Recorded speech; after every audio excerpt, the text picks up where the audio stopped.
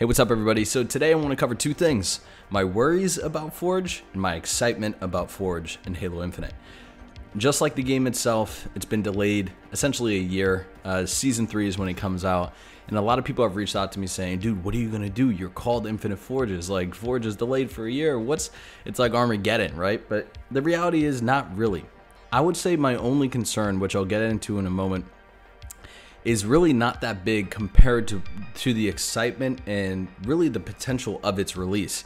Because if you think about it, Halo is a live service game. There's content, there's a roadmap of content that the company has produced to be able to keep the fan base alive and interested.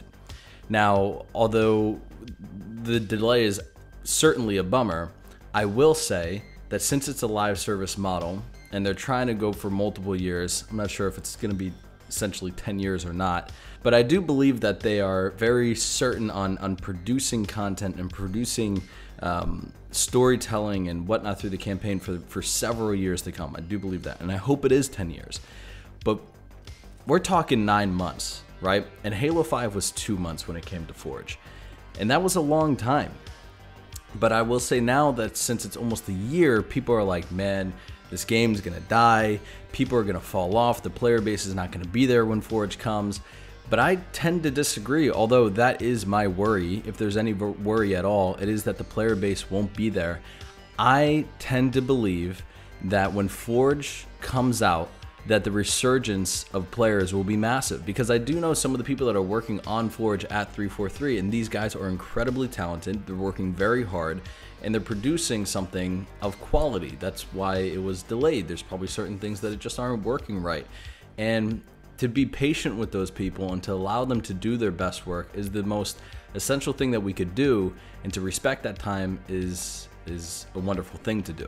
Of course, it's upsetting that it's not there at launch. I'm not justifying that. However, I am saying that the product that we will get, I'm confident, is going to be something that will produce serious longevity for this game long term. Patience is a virtue, and although, like I said, it is upsetting, I do believe that the amount of custom games, the amount of creative individuals that will come out of the woodworks to create levels and to create layouts that will probably find themselves in matchmaking, and the rotations will just exponentially grow, will be an incredible resurgence in only Season 3 for Infinite. So in my eyes, especially as the guy that has centered all his branding and whatnot around Forge, I'm not really that concerned.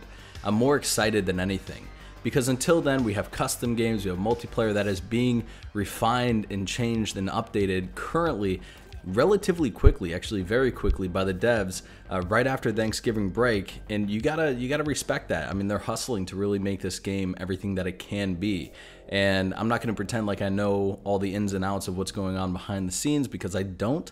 And I do believe that they are, though, doing the best that they can to produce a well-polished game and experience for us come December 8th, and they're devoted to that for the coming years.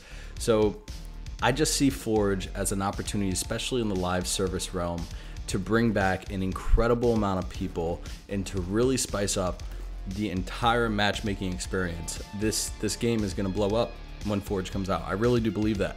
Some people can probably combat me with the argument that no, this is just going to be another Halo 5, where essentially a lot of the player base is going to fall off and they're not going to return, because even if Forge is incredible, it's too complicated to understand, and it's not going to be something that engages and captures a larger audience. However, what I do think they're going to do this time around is, because of all the feedback and criticism that Halo 5 got, although the Forge was incredible, they will probably enable some type of I wouldn't say like a beginner's, but like a simplified UI for Forge and an advanced UI for Forge.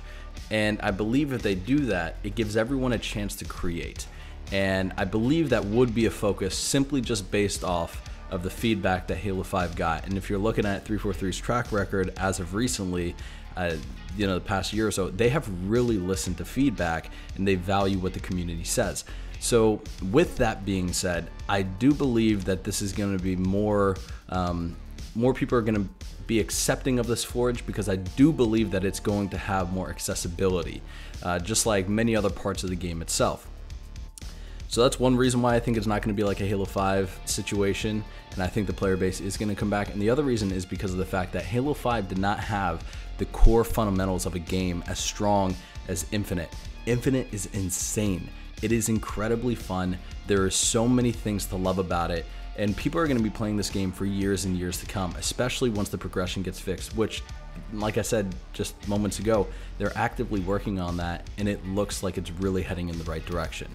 So that's why I think Forge is going to be nothing more than just a massive resurgence, and I cannot wait to cover all the creations that you guys make. I can't wait to make them myself, and it's honestly just a very exciting time. Yeah, we've got months to wait, I understand, but I've got nothing but respect and patience for the people over at 343 doing what they got to do to produce the most polished version of this Forge that they can. And yeah, I've just got hope, and I'm excited, and all of that. You know, let's lean a little bit more on positivity. The devs need that. They work very hard. So that's it for today's video. Let me know what you think about my thoughts. What are your thoughts? Leave them in the comments below, and I'll see you on the next one. Peace.